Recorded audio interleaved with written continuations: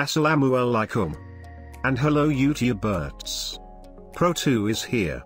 In this video, I want to share some tips and trick on how to charge a car battery by using a laptop charger at home. This battery only has 9.6 volts. And this battery is not capable to starting a vehicle's engine. This is how I done it. And it's worked for me very well. A car battery is just about 12 volt. The battery is a rechargeable battery that is used to start an engine. To charge it you need a higher voltage, so the alternator puts out about 14 volt to do it. If the alternator produces a voltage lower than that of the battery will never charge. Then some part of the alternator circuitry is failing and needs to be replaced or repaired. Once the engine is running, power for the car's electrical systems is still supplied by the battery, with the alternator charging the battery.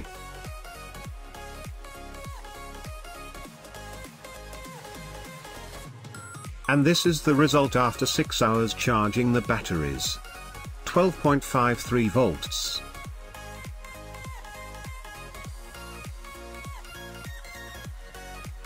These are among the items I used in this project. 2 clips for positive and negative battery contacts. 12 volt bulb. Some wire. Some connector. And a laptop charger. 2 things you need to know before starting this project. First, volts generated by your laptop charger. Second, amp produced by your laptop charger. All the information is usually labeled on the back of the laptop charger.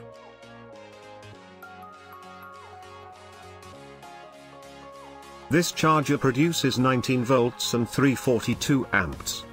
The maximum charging for a car battery is around 14.4 volts. And we have extra volts here.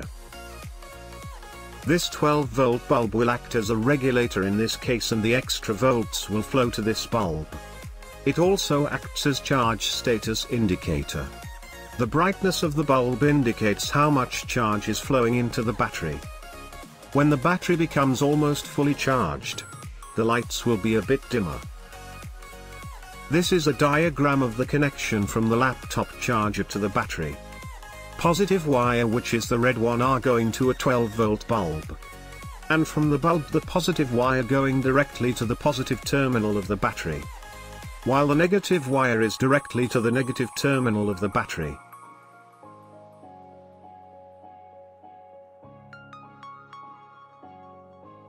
Okay then, let's start this DIY project. Since I no longer use this charger, I already cut this charger wire. If you are still using your laptop charger, you don't even have to cut your laptop charger wire. You can do like this. The outside of the connector is negative. And the inside of the connector is positive. If you are not sure which one is negative and which one is positive, just refer your charger label behind it.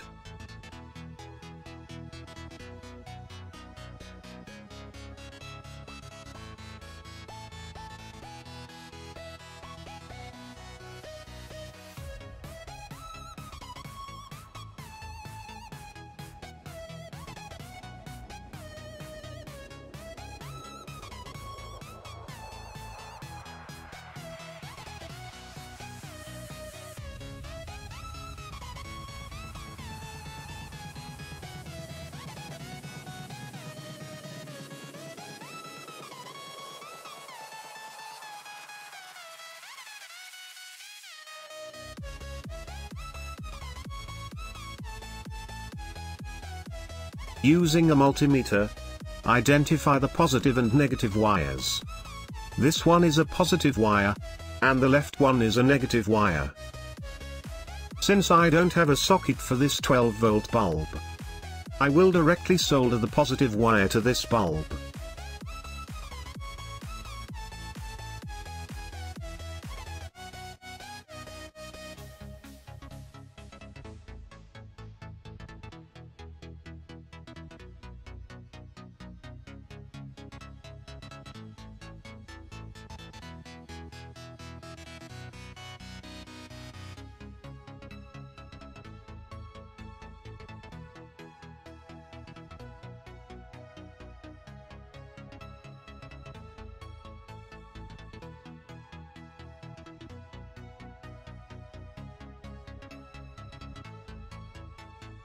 The right one is positive and the left one is a negative wires. This red wires will be connected to the positive terminal battery.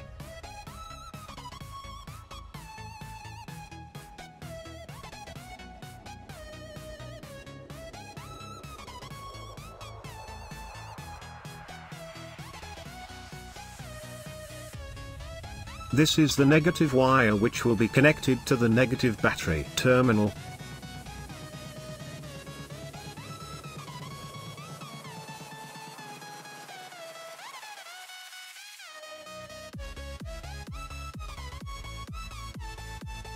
Positive wires to a 12-volt bulb. And from the 12-volt bulb to the positive terminal battery. While the negative wire will go directly to the negative battery terminal.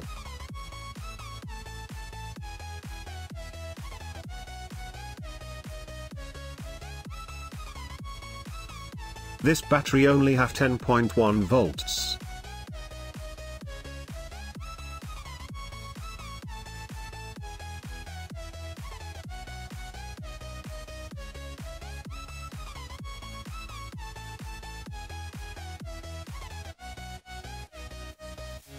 When batteries are being recharged, they generate hydrogen gas.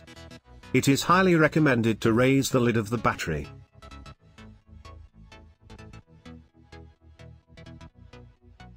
When everything is ready, turn on the charger.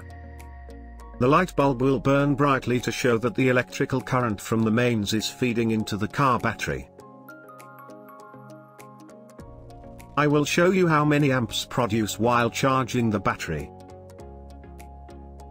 With 255 amps, we need at least 8 hours to fully charge this battery. To raise the amp, we just need to add another bulb in series. On this circuit, charging will not stop even though the battery is full. Do not leave any of these stuffs unattended. Bad stuff could happen.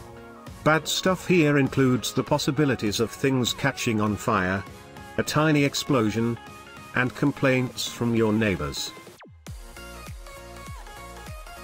This is a diagram for 2 bulb. Let's test this circuit. And of course this circuit can help speed up the process of charging this battery. This process also known as fast charging. Fast charging, however, is undesirable as it can buckle the battery plates. For a battery, it is good to charge in a low amp. An amp that is too high will damage the battery itself. This circuit is for test only. I will use only 1 bulb to charge this car battery.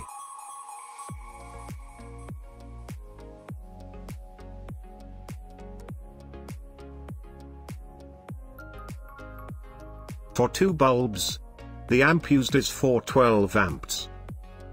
Trickle charging uses a low current, which means it is very good for your battery's lifespan. And remember to keep the battery cap loose in its hole for better gas ventilation.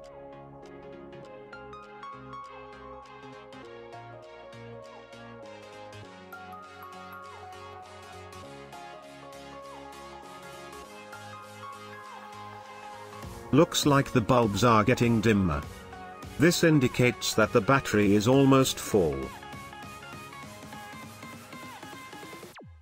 Currently charging is still running. And the reading on this battery is 13.93 volts.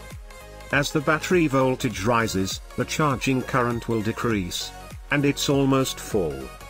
Turn off the charger and the reading after the battery is charged is 12.5 volts. I have already installed the battery in the car.